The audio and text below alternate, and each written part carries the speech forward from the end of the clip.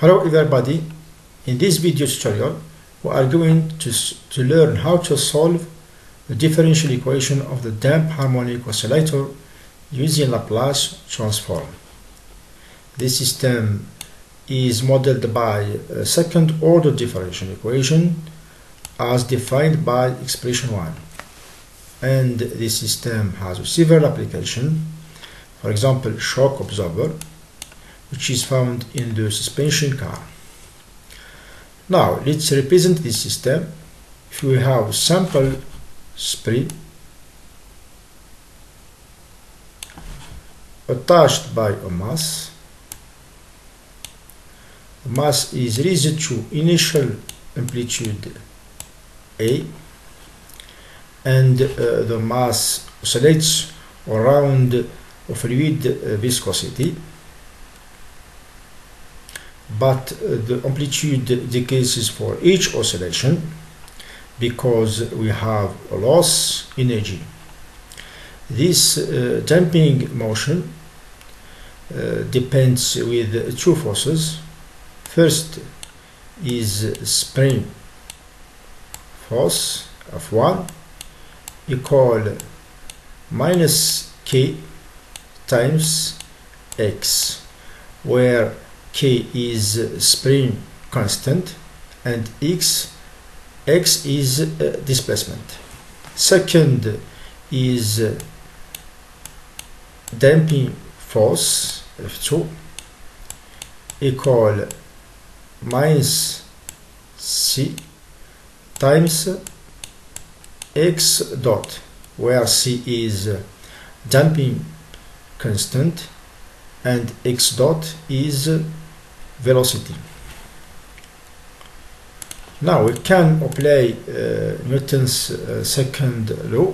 We get this second order differential equation that we have x double dot plus 2 gamma x dot plus omega naught square x equal 0, where gamma is damping coefficient and omega naught is natural frequency.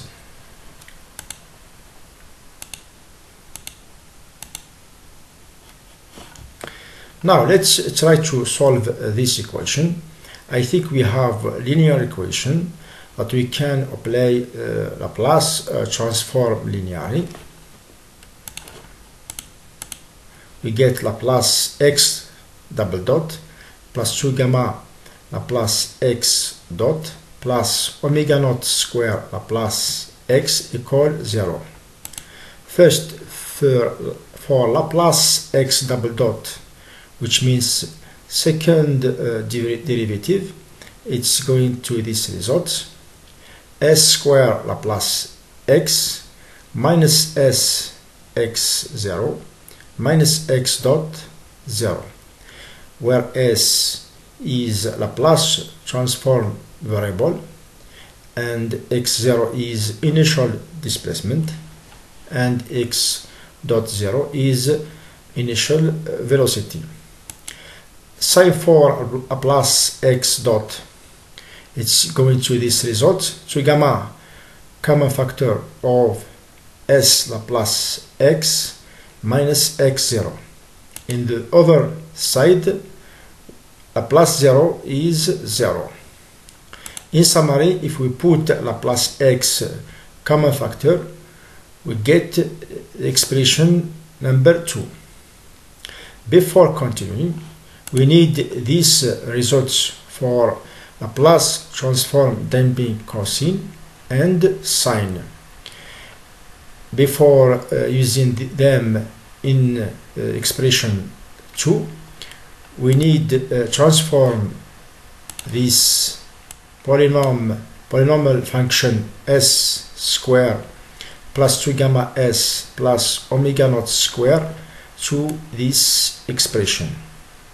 For that, we need adding gamma square minus gamma square in order to get this expression, where omega is square root of omega naught square minus omega gamma square. Using this transformation in expression 3, we get the solution of Laplace of x defined by expression 3. But we can use the inverse Laplace cosine and the inverse Laplace sine.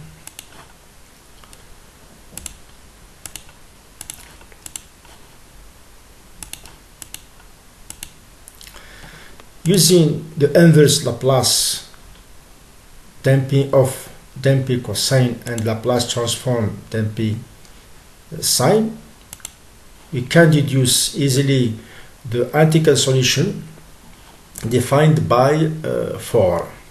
This solution depend with trigonometric cosine and sine.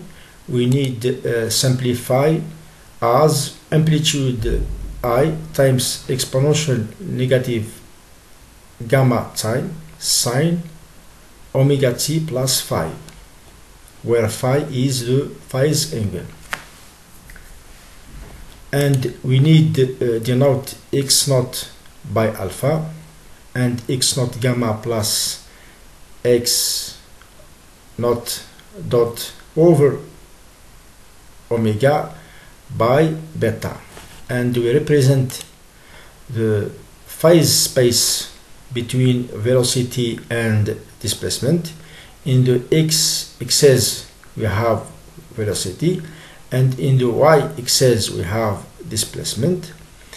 The initial velocity is going to beta, and the initial displacement is going to alpha. The angle phase is between displacement and initial displacement and initial velocity.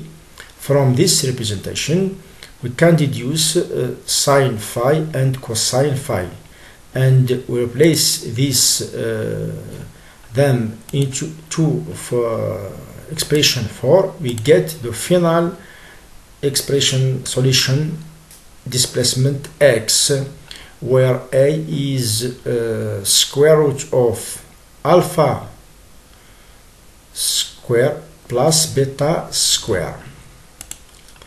Now let's try to plot the curve of this solution. In the x-axis we have time, and in the y-axis we have displacement. The spring still oscillates, that the amplitude decreases for each oscillation, that we have 3 types of damping. The black curves is over damping, is defined by heavy damping. The maximum of this curve is inverse exponential. Second is the light damping. Between the both curves we have the critical damping, where omega is equal gamma over by 2. This critical damping is optimal, that yields the minimum loss energy and the maximum power of the system.